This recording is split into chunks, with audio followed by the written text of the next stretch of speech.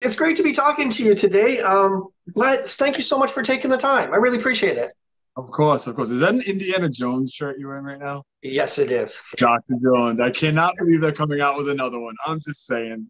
I know, and the whole thing too is like, you know, I saw the. I hate to admit this, but I saw the first one when I was a kid in the theater, and it was the first movie I ever saw on my own. And so it was always a big deal for me. But I know it's like it's just one of those endearing things that goes on and on, kind of like Survivor. Yes, that is correct.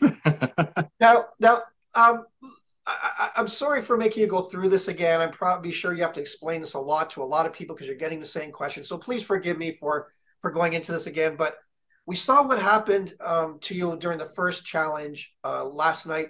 What exactly happened? Take us through what happened to you and what caused the injury.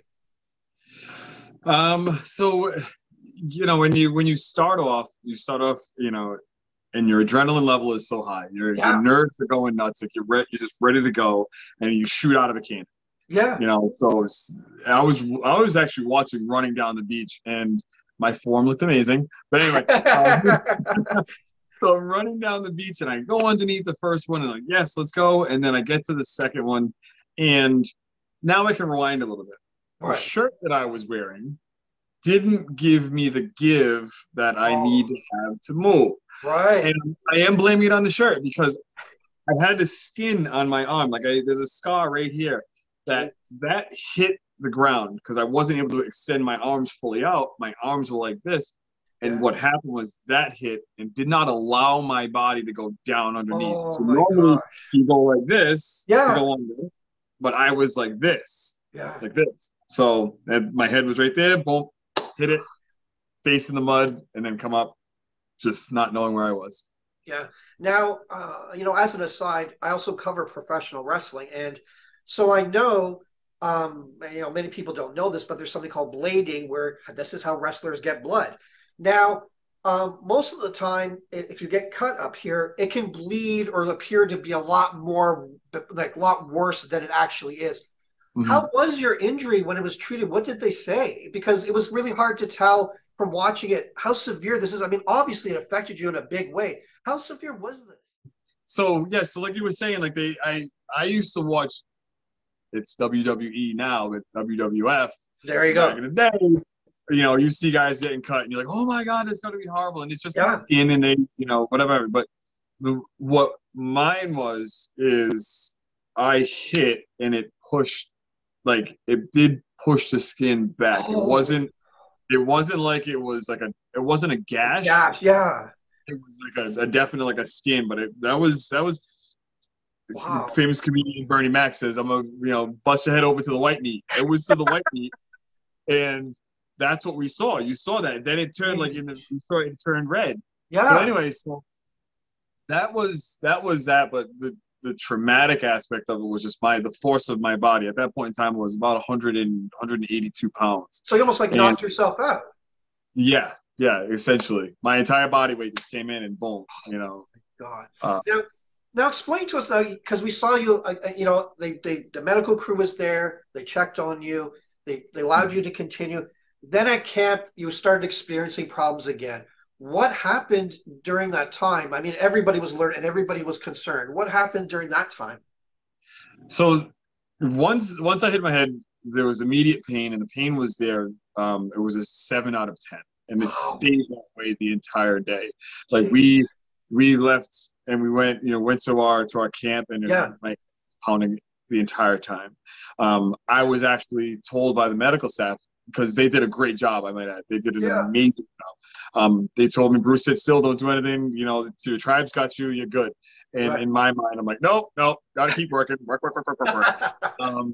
But with doing all of that, I didn't allow myself to kind of, I don't want to say heal because it would have been too short of a period of time, Right. but it didn't allow my body to start doing what it needed to do. So I Yeah. was adding more stress to it. And then here we are. There was one moment in time that I was doing something and I jolted forward. And when I jolted forward like that, I Yeah. went straight to its head. And Oh, it was like having a migraine that would not quit. And it was just sitting my whole entire head, everything, my neck, everything hurt. Yeah, because again, I was concerned about your neck when that happened because I know about wrestling. I know how easy it is to injure those parts, especially your neck when there's a sudden jolt like that. When you were taken off the island and went to the medical facility, what was the diagnosis there? What did they say to you? Well, they did a CT scan, Right. and the CT scan came back negative, which was great. Perfect. But they definitely said that there was concussion that was there. And Oh, geez. I coached football for 11 years, and Yeah. when you coach football, you have to be, certified in concussions and Yeah. and CPR, the whole 9 yards. But I knew that I was concussed at the beginning. For the sensitivity to light, Yeah. just subtle movements, the nausea. When I hit my head, I honestly thought I was going to throw up. I might have actually gagged. When I was actually on the island getting ready to go with my head pounding, I was nauseous at that point in time as well. So it was kind of like the onset, and then it was just a gradual increase to the end. Well, yeah, I And mean, that if you're concussed, that's something quite serious. You can't just like get up and go after something like that.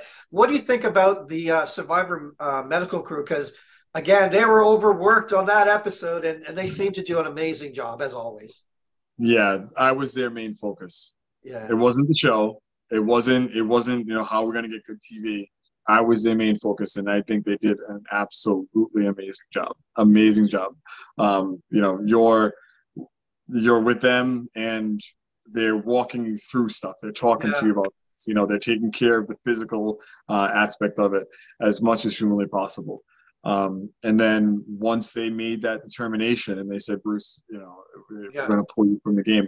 I did not want to go, obviously, Uh, but I knew that I had to go because yeah. they didn't know if there was a brain bleed or not from the injury. So it's, best to Now, put the best foot forward. yeah. Now, even the preseason, I mean, you seem to have going through your resume and everything, seem to have really great potential to not only be a great player, but also a great personality on the show. Now, since everything has evolved, has there already been, because again, the comments were last night, I'm checking through and it's like, I hope he can come back. I hope he's invited back. I hope there's a lot of support there. So have they asked you to come back and would you come back? Did you listen to Jeff's podcast last night? No, I haven't yet. Oh my goodness. About 14 minutes in, Jeff says, cue the music. And he extended an open invitation for me to come back and play again. Awesome. And will you accept that invitation? I mean, obviously, it Oh, has to fit in with your schedule. oh yeah. All day. Now, I asked this of all the survivors I talked to, because again, they take so many hours. You film 24 hours a day, and they condense that down. And we only see you can because obviously it's a TV show. You can't fit everything in. Is there anything about your journey or your time, bonds, experiences, moments that you wish would have made it to the show? It's a great question. They showed me in a light that I think was perfect. Right. And the reason why is because I was not myself. And right. they wouldn't want to show someone that's not themselves. Yeah. I remember going through the casting process and they loved who I am because that's how I got on the show. Like this is what you're talking to right now. This is me. I'm gonna have my hands going everywhere. And I'm the quintessential person. If you're talking to a squirrel and I look over here and I'm like, wait a minute, what's that? Like that's who I am, and that is not who they could have portrayed. That is not who they could have showed. So with that being said, I think that the editing team, in regards to myself personally, they did a great job. Now, what was their strategy? I mean, because we didn't get to see much of it, and that left me with some questions. Did you have a strategy going into the game? Did you have a focus or approach? What was your thinking when you headed into the game? So, another good question. Here's the thing: is that people go in with a preconceived notion as to what they're going to do.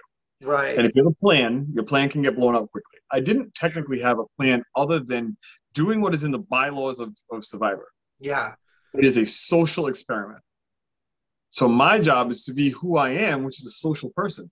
I'm going to talk to people. I'm going to have the conversations and this, that, and the other. And then the strategic aspect of it will come once I know that I'm having good conversations with people, or people are, if I perceive that someone maybe doesn't like me, I'm like, all right, fine. They don't like me, and Right. I'll do what I need to do to be able to have a conversation or avoid, and then work together with. It's funny. You should be able to have the ability to work with someone that doesn't like Oh, absolutely. Yeah. you. You know. So, but my whole strategy going in was just take it as it comes. Like this is a game. You know, and a game has you play Uno. You got a reason why you want to play it.